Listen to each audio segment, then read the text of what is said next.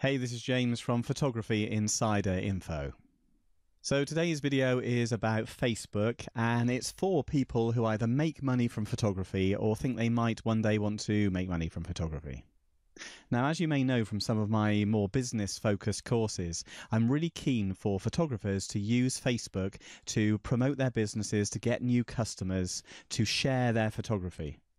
But it turns out that some people are doing this in a way that's likely to get them banned by Facebook, and I want to make sure that you're not one of those people, and if you are, I want to teach you how to share properly on Facebook so that you stop running that risk of your account being banned. The issue is that Facebook are very keen for you to keep your private life and your business life separate on Facebook. They're so keen, in fact, that if you start using your personal profile, your ordinary Facebook, for business means, they may delete your account. Also, if you set up a second account and use that second account for business and then log in separately for your personal account and use that one personally, they are also likely to delete or to ban one or both of your accounts. So it's really quite important that you address this quickly, and I'll show you how to do that now.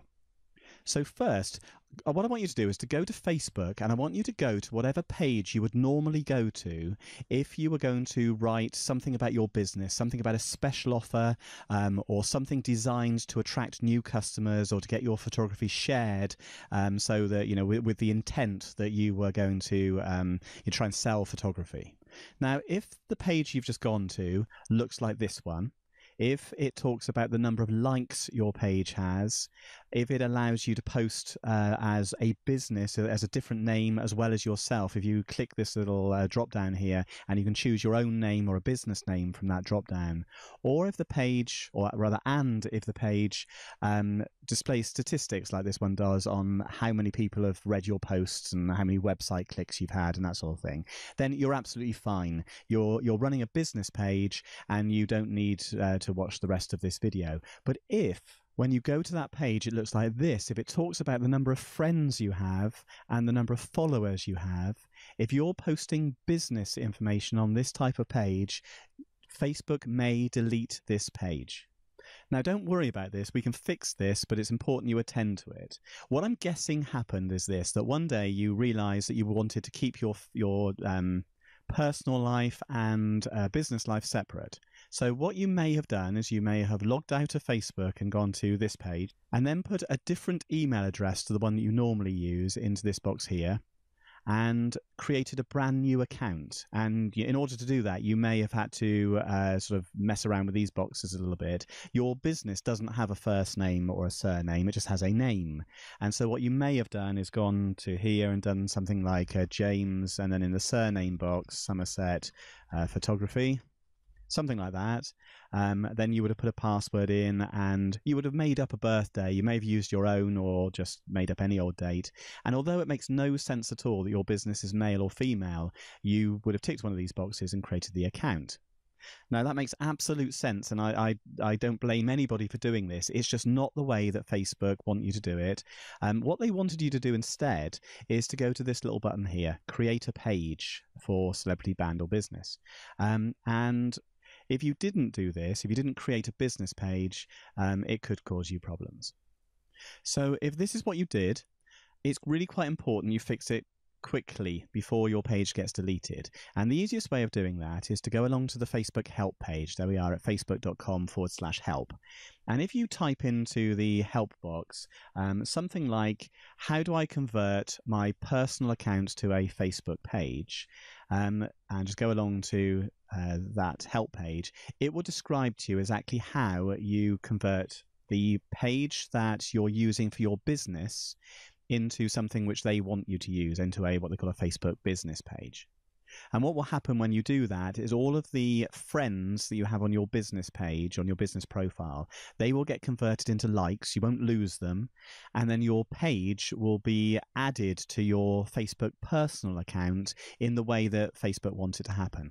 And what will then happen is over on the left-hand side here, when you log into your normal Facebook, there'll be a special little button there that allows you to post onto your business page in a way that does not break Facebook's terms and conditions.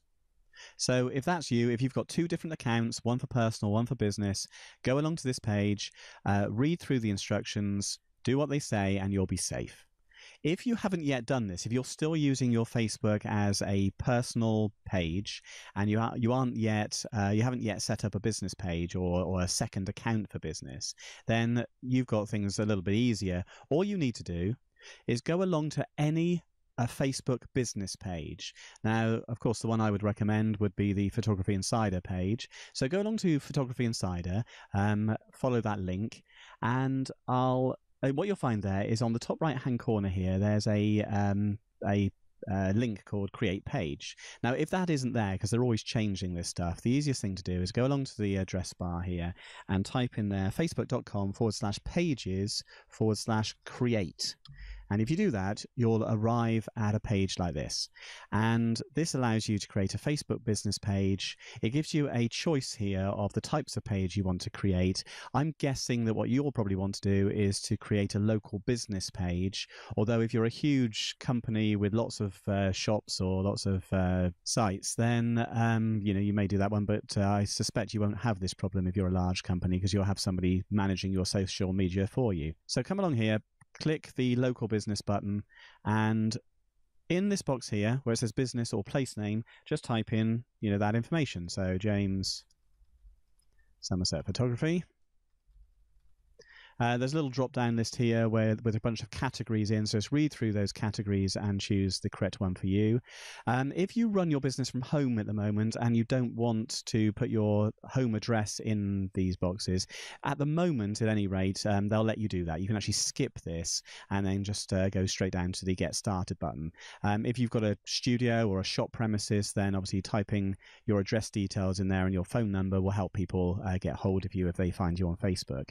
What I would strongly advise you to do before you press the Get Started button is to hit this here, Facebook page terms, and just read through this page here. It's a little bit boring, but what it tells you is what you are and are not allowed to do on Facebook for your business.